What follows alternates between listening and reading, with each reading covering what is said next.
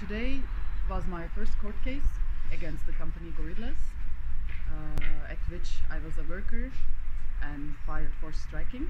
And today it was made one more time clear by the lawyers of the company that I was fired for attending illegal strikes and organizing illegal strikes.